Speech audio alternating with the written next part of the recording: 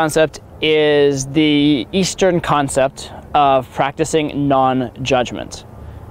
That's my way of putting into a positive light the phrase "don't judge it," which is something I seem to yell at students over and over and over again on boot camp. Like, don't judge it, don't judge it, stop judging it. Just, it is what it is. It's neither good nor bad. Don't judge it, okay? That's super, super, super important to realize. I got this idea from a book that I read that is called The Myth of Stress. It's a pretty interesting book. Basically, the premise of the book is that everything that stresses us out in life essentially comes from our use of the word should.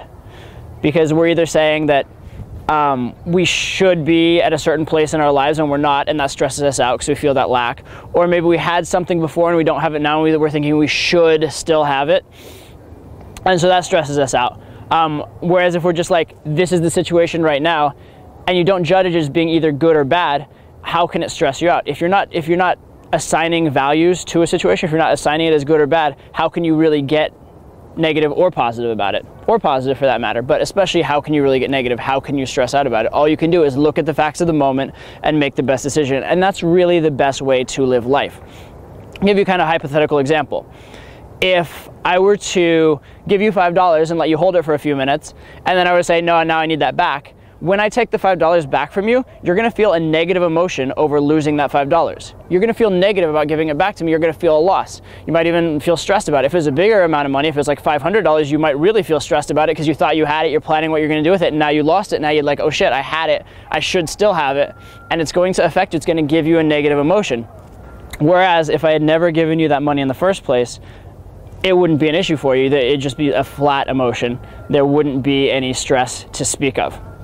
Okay, so stop judging. And that's true for a particular set, that's true for a night, that's true for where you're at in pickup, that's true for where you're at in life, right? A lot of times if you're thinking you're unentitled to a girl, it's because you're judging yourself. And guess what? You probably judge yourself more harshly than anybody else on the planet does, because you know all your flaws. All those things that you hide from everybody else, you know them about yourself. And if you think about that everybody else is that way, think how pathetic and like messed up they all must be, if you really want to take it that far. But neither here nor there, because that's judging them. Don't even worry about that. It doesn't matter. You don't have to be better than them. All you have to be is good enough, right? As Alex says, you are enough. That's all it is. It's not I am the best. It's you are enough, and that's enough. That's it. Okay. So, and even if you weren't entitled, even if you weren't of a certain level to get something, you know what? In that moment, if you just do the best you can, that's all that can be asked. That's all that can be asked, right? So focus on the now and get rid of the word should. A method that's suggested again in that book for getting over stress is to, whenever you think the word should or shouldn't and it's stressing you out, to reverse it. Okay, so if you're thinking, I should have a better job, instead of thinking that, you should think, no, in reality, I should not have a better job because I've done a certain amount of education, I've put in this amount of work at the job, I've spent a lot of my free time doing things that didn't advance my career. I've slacked off in certain ways. I'm young, I'm not that senior yet, whatever it is. There's a variety of reasons that you are where you are.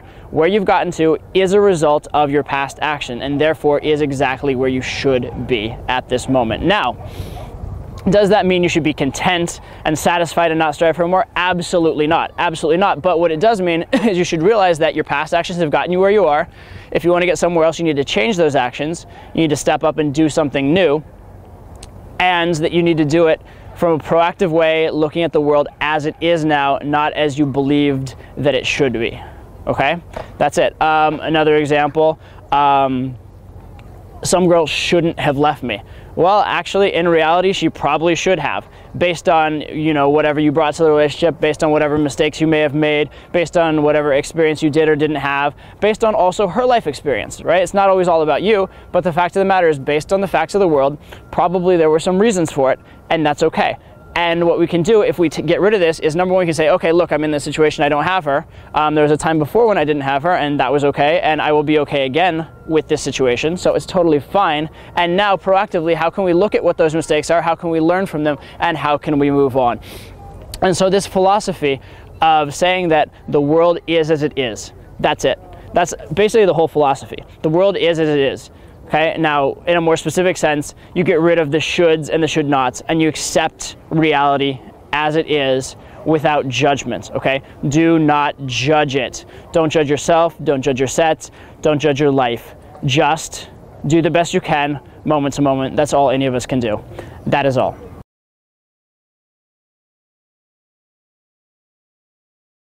Hey, what's up? This is Todd with The Real Social Dynamics, and for today's video, I want to start you off with something that I tweeted a while ago, which was, don't get even, get laid, which is an interesting concept because it brings up the idea of winning the battle and losing the war, which is what I think a lot of guys do in game and also in their lives. A great example of this I see over and over again on boot camp is guys trying to make girls comply to random things that don't even have anything to do with their overall outcome. For example, like a guy will try and shake hands with a girl, try and introduce himself and shake hands, and the girl doesn't shake hands with him. A guy will get very angry and try and force the girl to shake hands, try and force her to go down that particular route. The fact of the matter is the handshake isn't that important. It's just one of many, many things that can occur in the wide range of experiences that can lead to a good relationship. But because the guy has his ego hurt, or because the guy has had success going down that particular path before, he's now attached to that outcome. He's now attached to it going that exact way. A funny example of this that I see is, I'll see with the handshake spin. A lot of guys will try and do the spin because it's a really cute, kind of nice, nifty little thing you can do at the start of a set. But a lot of times the girl's not compliant to that, and you'll see the guy literally trying to force the girl to turn around. That's just stupid. That's just stupid. If she doesn't want to, you just step back, chill out, relax, rinse, repeat, try something else. Again, and by the way, it's try something else. That's a very, very key point.